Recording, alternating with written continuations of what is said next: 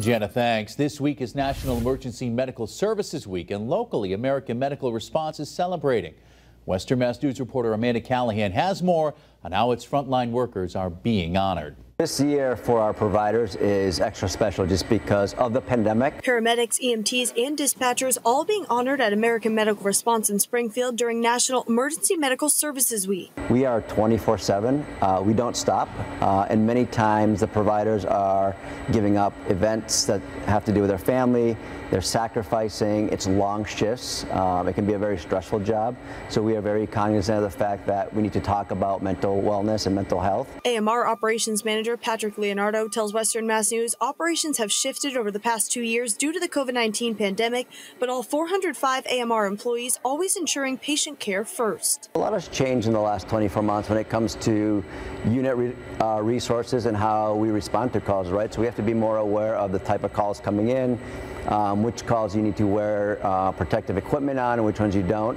And you want to make sure that you're providing the best care possible. And one major focus over the past 2 years has been running the regional COVID-19 testing site at the Eastfield Mall. We just got extended to the end of August.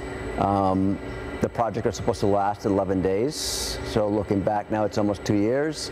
We went from a couple hundred tests to a max of almost 3,800 tests in one day, testing 400 people an hour.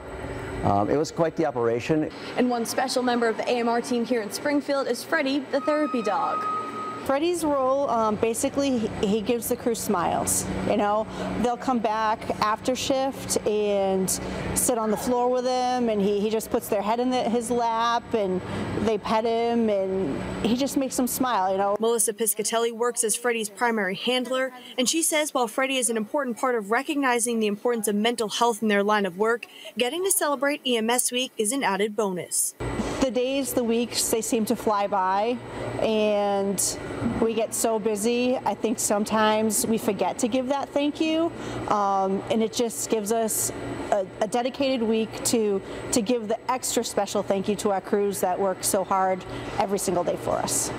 Anything else you want to add? Reporting.